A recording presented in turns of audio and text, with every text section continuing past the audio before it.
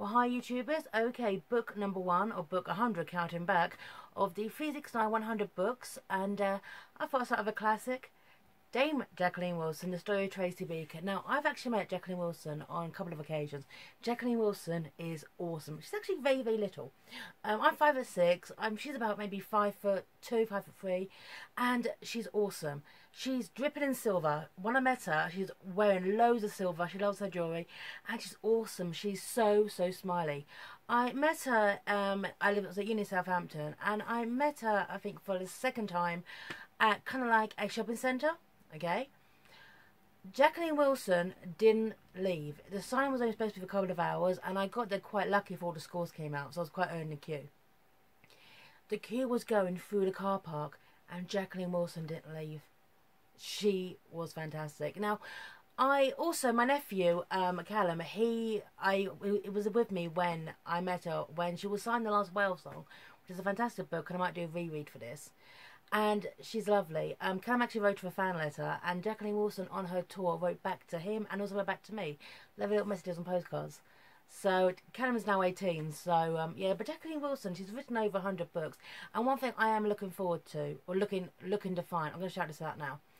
There were these books she did before she did these types of books called the Stevie Day books. Stevie Day, or Stephanie Day, was a teenage detective. I read them in my teens and I loved them. There was 3 of them that I read. I loved them, and I haven't been able to track them down since. I'm trying to get hold of them. So shout out, hey, to Jacqueline Wilson. Okay, could you republish those? Please. Okay, Tracy Beaker. So obviously the TV show the BBC produced has been out now for many, many years, and I've shouted out to Danny Harmer, who played Tracy Beaker. Spot on casting. Now, this book I love because it came out 26 years ago. It does not hold back for a second the reality of a child in care.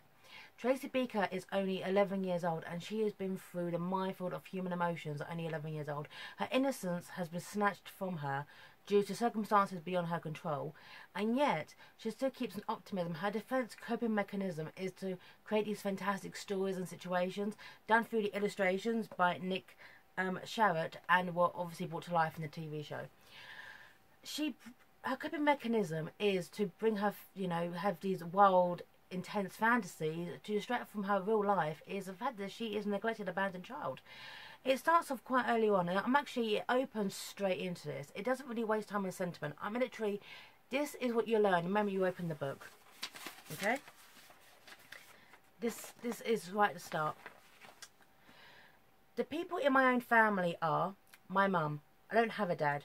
I lived with my mum when I was little, and we got on great, but then she got this monster gorilla boyfriend, and I hated him, and he hated me back and beat me up, and so I had to be taken into care.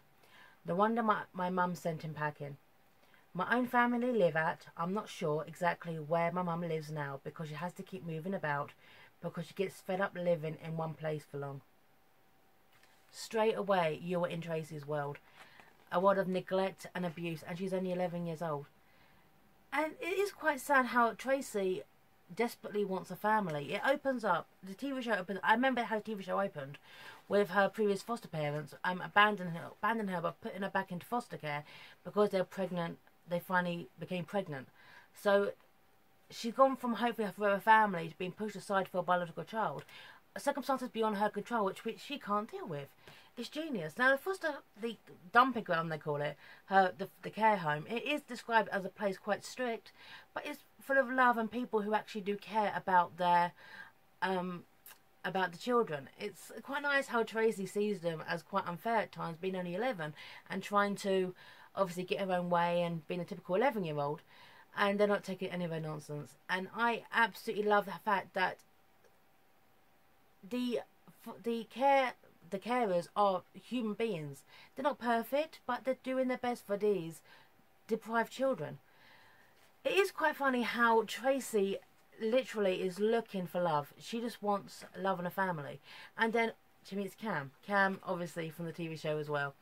And from the moment they meet, you see that connection. You absolutely see it. And in most other books, even prior to this, it would have been like, come home with me, I want to be your foster mother, that kind of thing. This is reality. Reality ensures this entire book. Cam is apprehensive because even though she's fond of Tracy, it's taking on that commitment of a child. It's brutally realistic, and that's what I love the most about Jacqueline Wilson's books, is her realism. Happy endings don't exist in her books. If they do, there's always a bitter taste to them. Okay? Vicky Angel, well, Vicky's still gone, but she's able to pass over. The Last Wales song, the mother wakes up. Yeah, that kind of thing. There's always an undercurrent of reality running through her books. That's what I love about her. You know, grown up that I am, I do love Jacqueline Wilson's books. And there's one bit here. Here, let me just put out the thing. Okay? It says this shows how desperate Tracy is after she meets Ken to be fostered by her. Not the fact that she likes Cam, it's just the fact, okay, that she's got the feeling that Cam will be the place where she belongs. But it also brings in Pete. Now, Pete is a child, a few years younger than Tracy, but Tracy's dismissive because they share the same birthday. People can't help that. Okay? Pete's my friend too. We've been bumping into each other in the middle of the night this week on the sheet sortie. Mostly we've just had a little whisper, but last night I found him all huddled up and soggy because he'd had a nightmare about his nan. Strangely enough, I'd had a nightmare about my mum, and it had brought on a bad attack of hay fever. Normally I try to keep to myself at such moments, as some stupid ignorant twits think my red eyes and my nose are because I've been crying, and I never ever cry no matter what.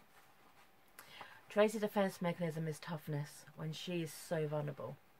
And it's tragic. That is the thing about Tracy Beaker. Tracy Beaker is quite a tragic character in some respects. I mean, to be denied what most of us take for granted.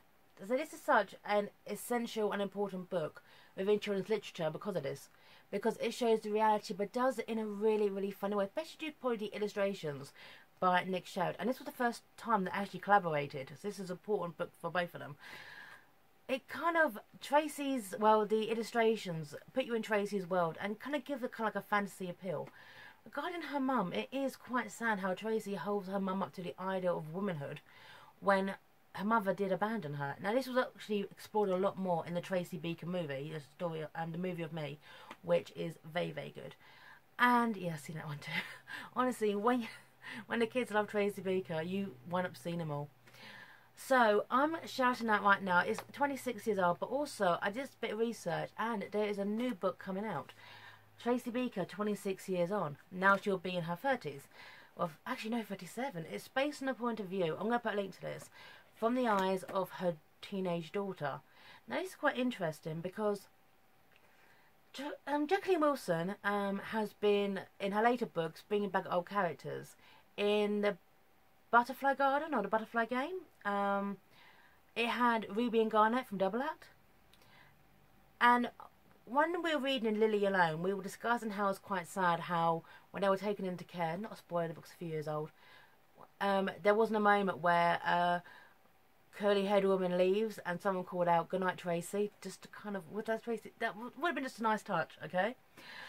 So, Tracy Beaker as an adult. Now, maybe it's just me, and Tracy's a bit of an optimist, even at times. She's a draw between optimism and pessimism. I'm the kind of person who, if I want to meet Tracy Beaker as an adult, I want to meet things going brilliantly for Tracy. I want a happy ending for Tracy. Her childhood was so bad.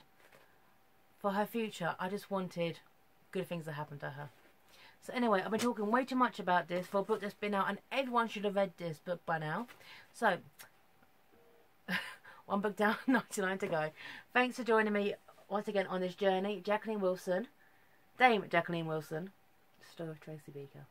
Sign off now, YouTubers. Bye now.